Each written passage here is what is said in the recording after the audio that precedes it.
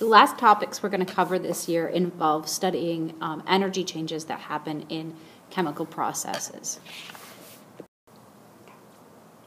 All right, so this year we've spent time looking at the law of conservation of mass and matter, and we haven't really looked at the law of conservation of energy.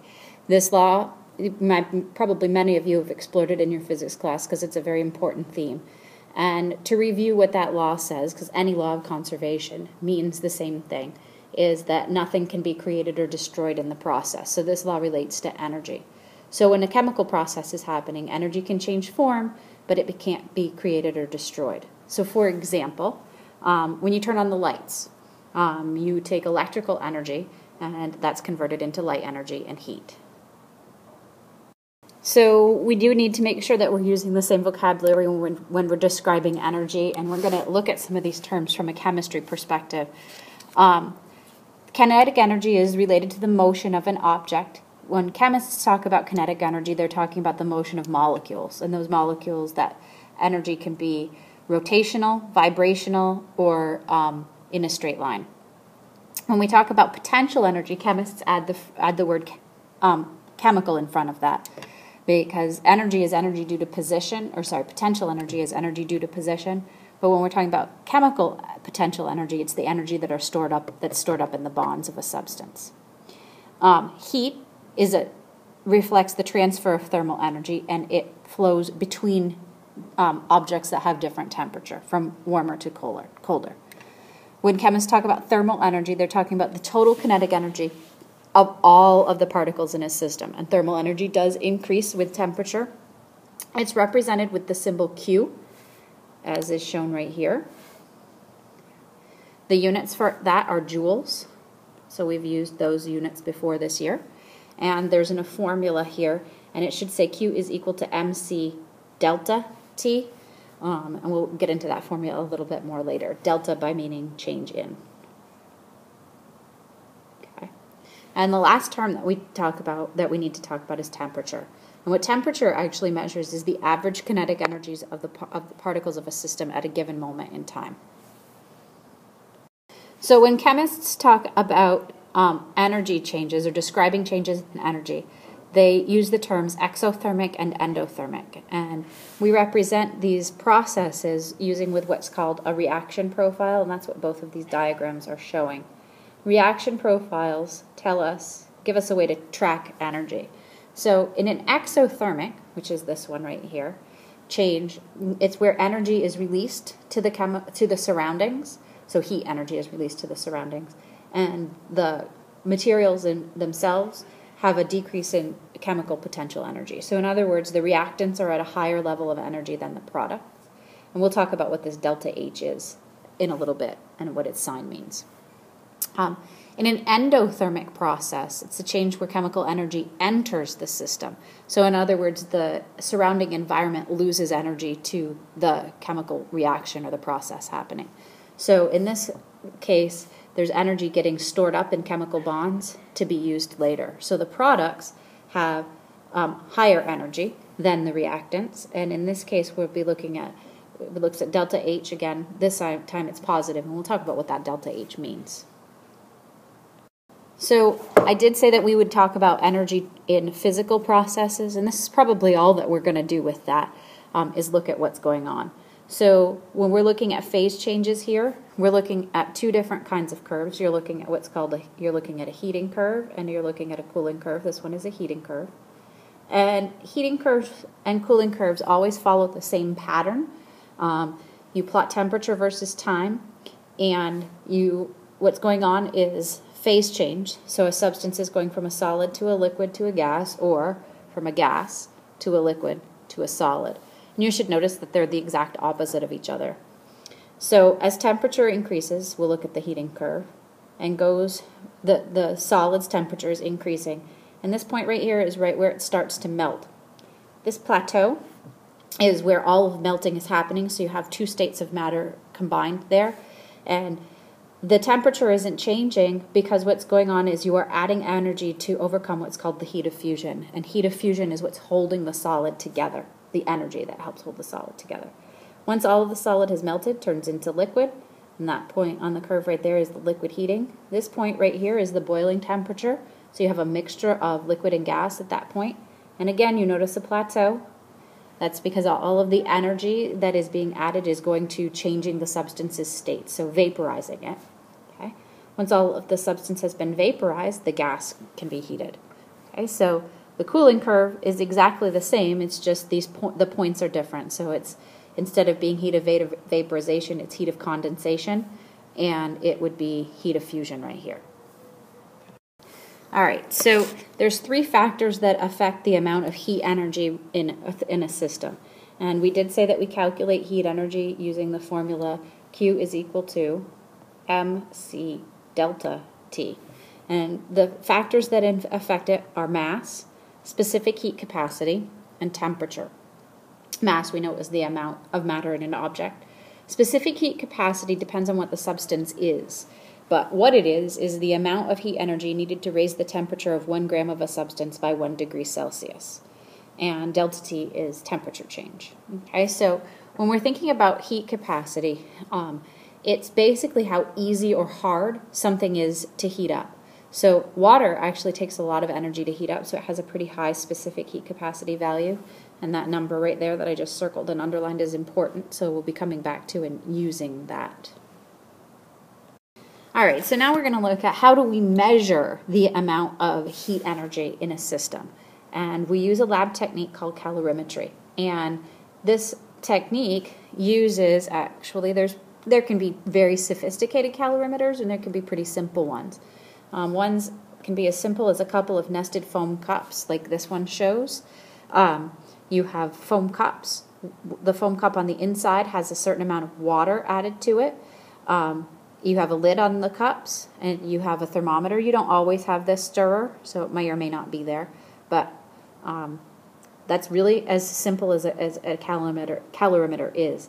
But what you are doing is you're monitoring energy transfers between the chemical system and the surrounding water by measuring the temperature of the water. And we'll be doing a couple of labs that use this technique. So here's another type of calorimeter. In this one, this is what's called a constant volume or a bomb calorimeter. And in a bomb calorimeter, it's done in the presence of oxygen under high pressure, and the heat released warms water that's in this chamber in here. And again, you can use that to calculate how much heat energy was involved in the reaction. Bomb calorimeters would be used for food calories. So food calorie determination. Now, so if you took experimental bio last year, you probably did some, or I know you've done some calorimetry.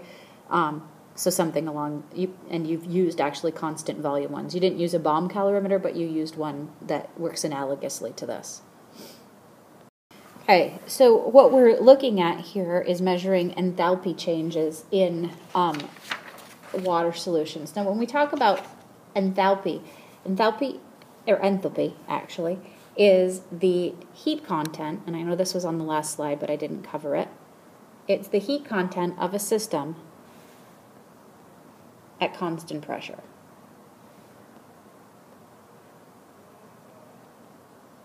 Okay, so it is covered on the last slide, that definition. So, in other words, to measure the heat content, here's what you need to do. So you're going to take the chemicals, you're going to dissolve them in known volumes of water. You're going to measure the starting temperature of each solution and mix them together in a foam cup. You're going to allow them to react, and then you're going to measure the final temperatures. And you can use initial and final temperature and the specific heat capacity of water to figure out how much heat was absorbed by the surroundings. And we're going to set that equal to, so the energy of the system is equal to enthalpy change, which is delta H, which is heat lost by the surroundings, or the opposite of negative mc delta T. Okay, so we're going to do a problem example here. Okay, so when we look at this problem says when 25 grams of water containing 0.025 moles of HCl at 25 degrees Celsius is added to 25 grams of water containing 0.025 moles of sodium hydroxide at 25 degrees Celsius in a foam cup, a reaction occurs. This is actually the reaction. HCl plus NaOH makes NaCl plus H2O. Okay, so there's the reaction that happens. So what we're going to do is we're going to calculate the enthalpy change in kilojoules during this reaction if the highest temperature observed is 32 degrees Celsius. So the first thing that we need to do is we need to find our total mass of water. And we find that by going to the question, and 25 grams of water there, and 25 grams of water here. So it's 25 plus 25, or 50 grams. Okay. Now we can actually use the formula EQ is equal to MC delta T. Okay. So mass we just figured out is 50. C is the specific heat capacity of water, which is given to you earlier, but just to refresh your memory, it is 4.18 joules per gram degree Celsius. And our temperature change is, the final temperature is 32, the initial temperature was 25. So to figure out how much heat energy was released during this reaction, and it's released because the temperature goes up, it's 50 times 4.18 times 7, and that will give you 1,463 joules. Okay. Now, the sign of this is negative, though, actually, because remember, it's minus there. So the enthalpy change is negative 1,463 joules. And that negative sign is telling me that energy was released to the surroundings. So that's what the negative sign tells you. All right, so we're going to look at another example of a calorimetry type problem. So this one's a little bit different. This one says when you have a 4.25 gram sample of solid ammonium nitrate and you dissolve it in 60 grams of water, the temperature drops. So this is going to be an endothermic reaction or endothermic process, and it's endothermic because the temperature goes down. But the temperature drops from drops from 21 to 16.9. And we're calculating the total heat change again, so the enthalpy for this process, or the enthalpy. So here's what we know. We know that we have 60 grams of water. We know that specific heat capacity of water is 4.18 joules per gram degree Celsius. And we know that the temperature change was from 21, so the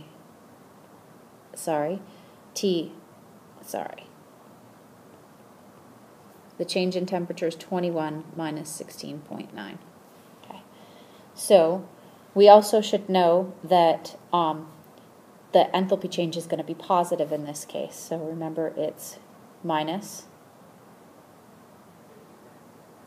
So Q is equal to the opposite of MC delta T. So minus 60, 4.18, and our delta T is actually 16.9, minus 21. So T final minus T initial. So when you do that, you find out that Q is equal to 1,000.28.28 joules. Now, problem is that is for the 4.25 gram sample. So we need to know what would that be for a mole of ammonium nitrate. So here's how we figure that out. So we got to convert the 4.25 grams to moles. 1 mole of ammonium nitrate has a mass of about 80.04 grams. So that gives us 0.053 moles. Okay. So we have 1,028.28 joules for 0.053 moles. Okay. So when you do that, for 1 mole, it would be 19,401.5 joules. Now, when we go to represent these enthalpy changes in chemical reactions, they're either going to be represented as a reactant or a product. And these are actually called not just a chemical equation anymore.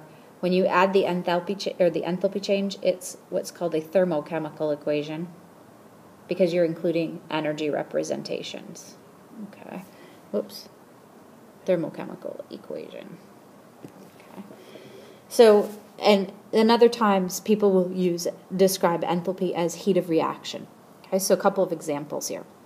Exothermic reactions, we did just talk about, do release energy to the surroundings. So heat is released as a product. So in this case, when you're representing an exothermic process, the heat of reaction appears as a product. Endothermic reactions absorb energy from the surroundings, so heat's needed for that reaction to actually occur. So we represent heat of reaction as a reactant. Now, sometimes we can use heats of reaction to figure out enthalpy changes. So we're going to look at an example here, and right over here is details about the most complicated these things could get. So what you might have to do is balance a chemical equation, convert an amount of reactant information that's provided. Maybe it was given to you grams, you might have to convert that to moles. You're going to have to use the heat of reaction information that's provided, along with dimensional analysis, to figure out what the problem is asking you to do. So we're going to work our way through this example.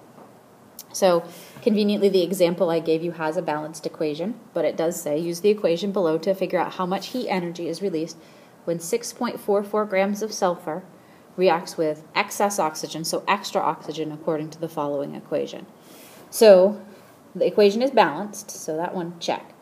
We do have to convert the amount of reactant information that was provided to moles. Well, we know that we have 6.44 grams of sulfur, so that should be our first step, is to figure out how many moles of sulfur is that. 6.44 grams. 1 mole of sulfur has a mass of 32.07 grams. Okay, and that gives us 0.2 moles. Okay, so we're going to need that. Okay. Now, so when I look back at this equation here, I see that for 2 moles of sulfur, 791.4 kilojoules of energy are released. So here's how we're going to use the dimensional analysis. So for 791.4 kilojoules are released for every 2 moles. Now, I didn't burn 2 moles of sulfur. I burnt 0.2 moles. Okay, so notice that my moles are going to cancel. So to get the right answer here, I'm going to say 791.4 times 0.2 divided by 2, and you're going to get 79.46 kilojoules of energy are released when you burn that amount of sulfur. Okay, so what you should come to class prepared to do is apply information from this note packet. There will be some questions that you'll need to answer about exothermic and endothermic processes, and there will also be some problems to solve with examples very similar to what I covered in this lecture.